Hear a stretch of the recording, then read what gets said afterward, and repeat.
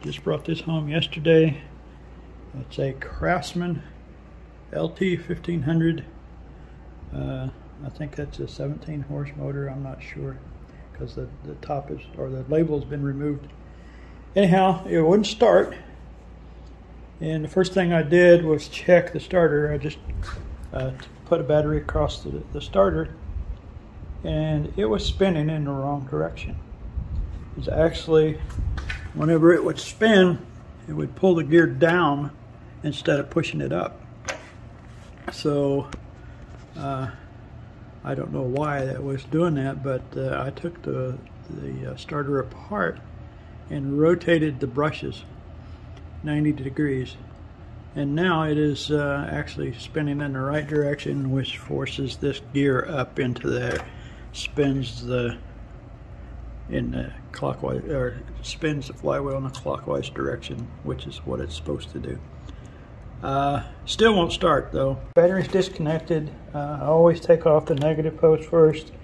Daddy taught me that if you take the positive post off, there's a chance your wrench might touch ground and fry your wrench, or could be also your watch band or something. So anyhow, I always take the negative post off first. Let's see if we can wrestle this out of there without too much trouble. Okay, that's out of the way. And while I'm troubleshooting, I'll just put the battery over here in the corner and let it do on the battery tender, do a little charging.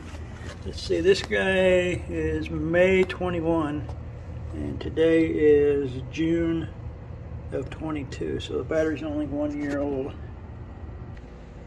Okay, to gain access to the solenoid, which is hiding right over there behind this bracket, I've got to take the battery out, and there's the battery holder, so I can actually reach up in there. That's pretty easy. They just press fit in there. So, okay, let's see. Still not a whole lot of room. Maybe I'll just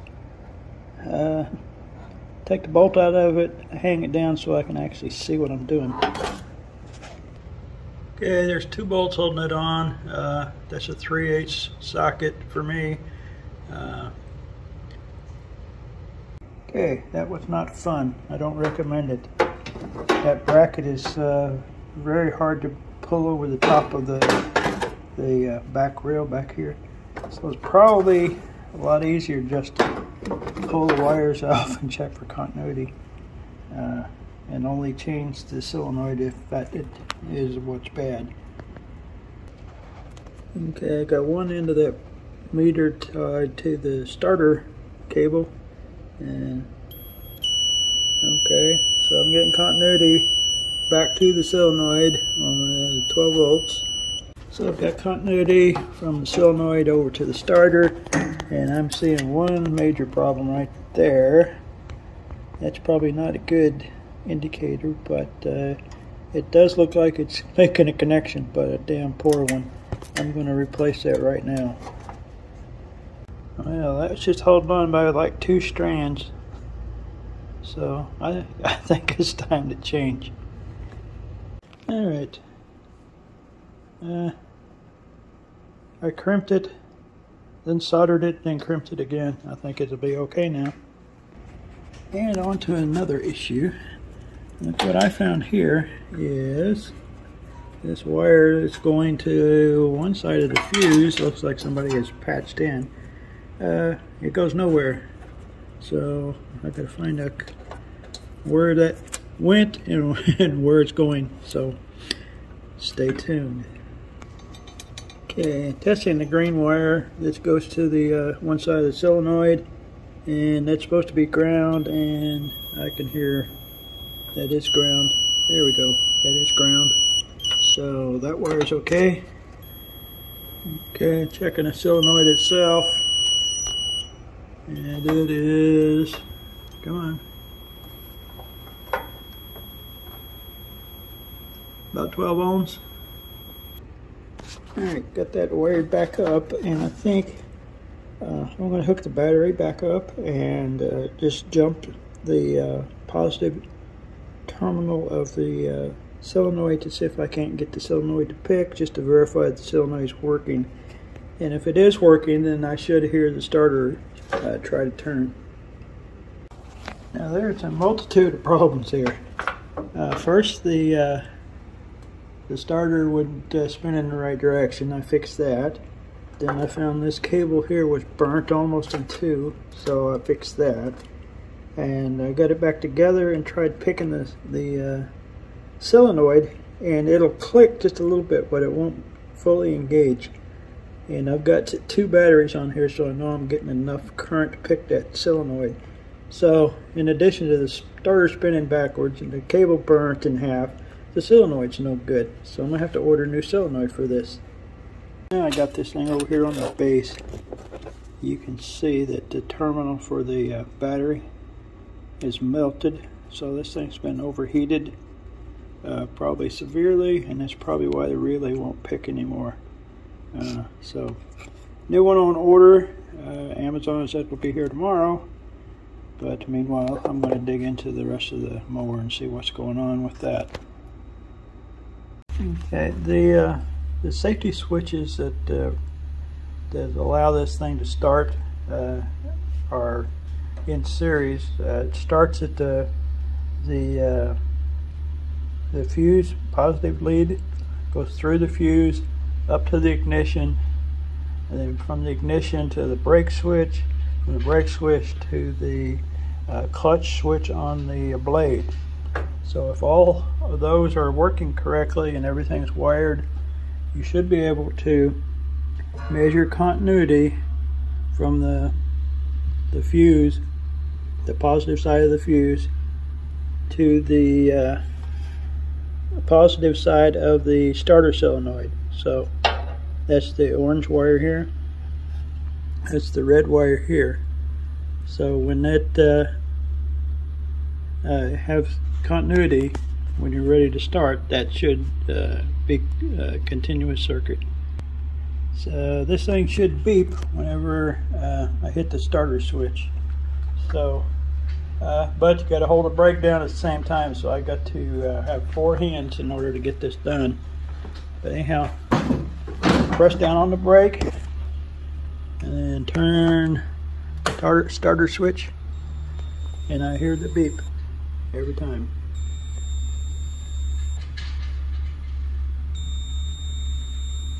So that tells me that the brake switch is working, the blade engagement switch is working, and the ignition switch is working, and all the wiring is continuous. So when I get the new starter and the new starter solenoid in, I should be good to go. Okay, so here's what I think happened. I bought this used, and it wouldn't start, and first of all, it wouldn't even get power to the starter. Jump start the starter, and it wouldn't completely turn through the compression stroke. So anyhow, I set that aside, ordered a new starter, and started working on why I couldn't get it to start with the key. And that turned out to be a bad solenoid. And also, while I pulled the solenoid out, I found that the battery terminal was fried, and only there's like 2 strands.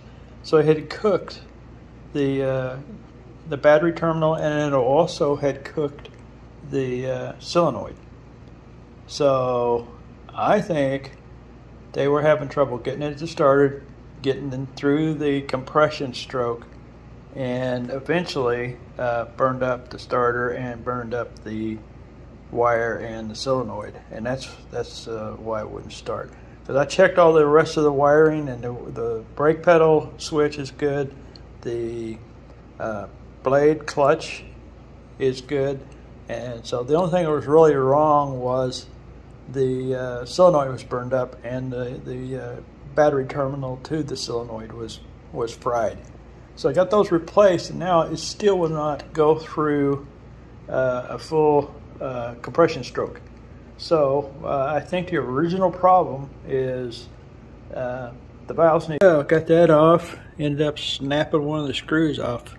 Don't know why it was in there so tight. I just gave it a half a turn and it snapped right off. So next I gotta get the spark plug out so I can find top dead center, and then we'll go get my feeler gauges and start doing some adjustments. Okay, so I see that's the exhaust. Okay, here comes the intake. And now we should be going decompression. And I need to get the screwdriver and find top dead center.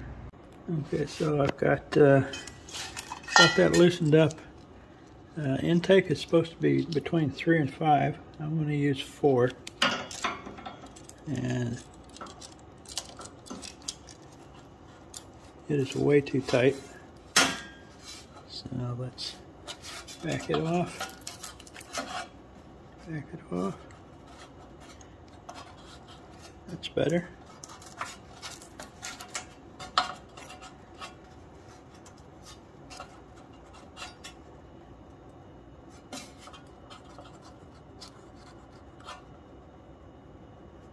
Okay.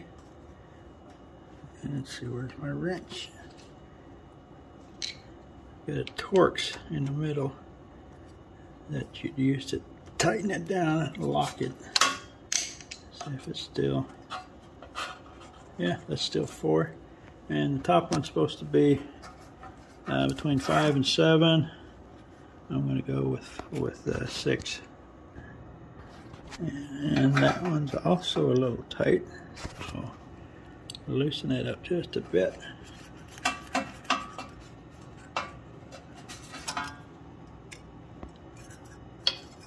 That's about right.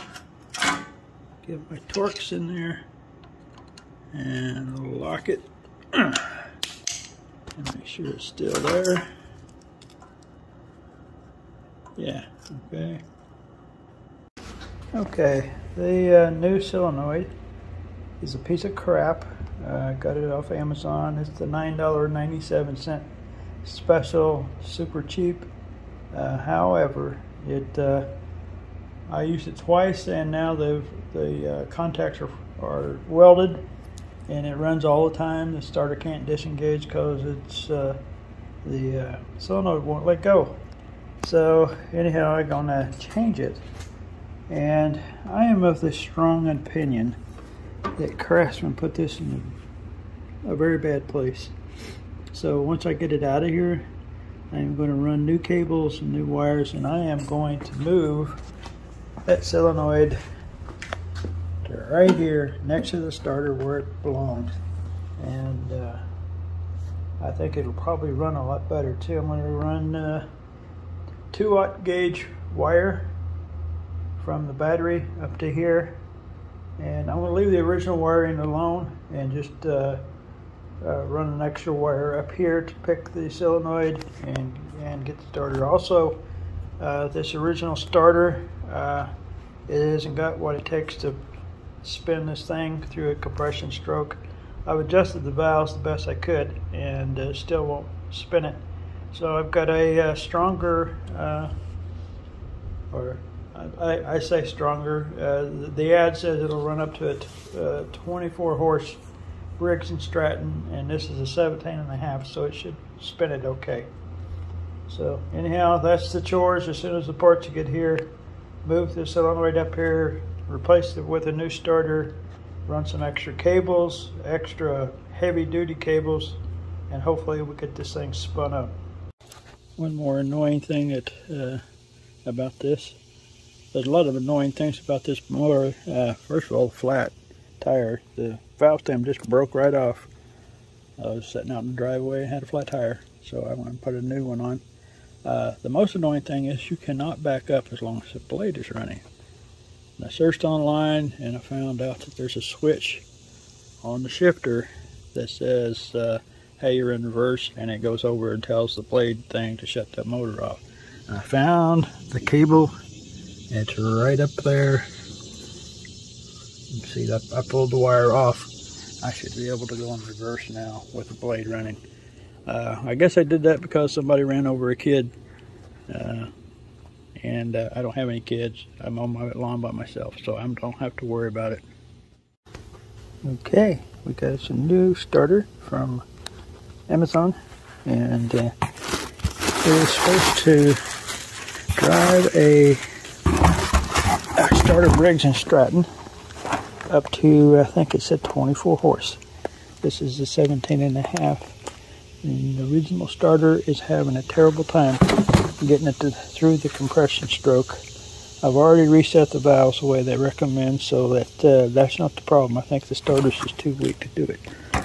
But on top of that, I've changed the solenoid from in the back to an automotive solenoid, and instead of these little wimpy cable like this that got burnt into in the back, I put in this monster cables and another monster cable for ground. So all the current that's available to battery should be going into this starter.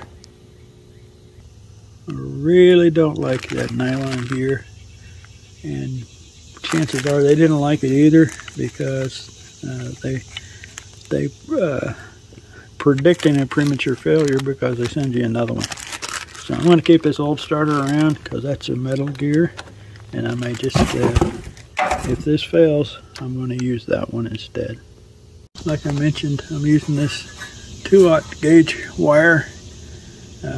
It goes all the way back to the battery. It goes from the starter bracket down to the frame, from the frame directly to the battery.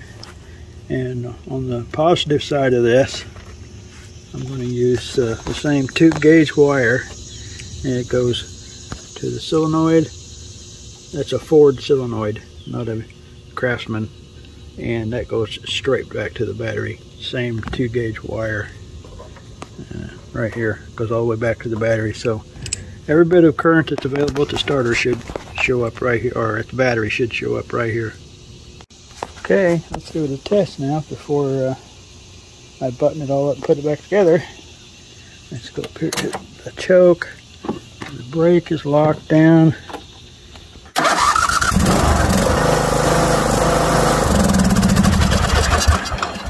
I like this. Absolutely no hesitation from that starter. So I think I'm done. I think it's going to be a good motor, or mower after all. I had my doubts when I first brought it home. The original starter was spinning backwards for some reason. I think somebody took it apart and put it back together wrong. So it was spinning backwards. I repaired that, but it didn't have enough power to spin this thing around. And the recommendation is to go set the valves, if that's what the problem is. I set the valves, both valves are set at 4 thousandths, and it still had trouble cranking around. So that's when I got the idea of doubling up on the cable thickness. That's gauge 2 wire all the way back to the battery, and I'll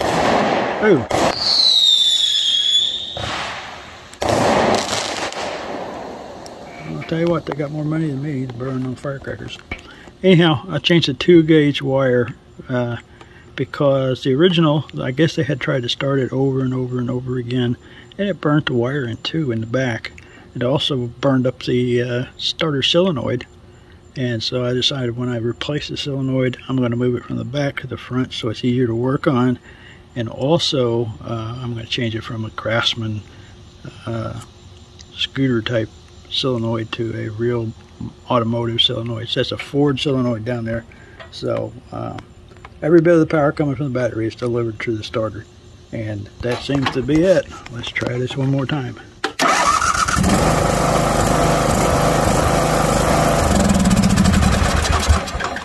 No doubt. Doesn't it sound like a Ford firing up? I think I'm done. Bye.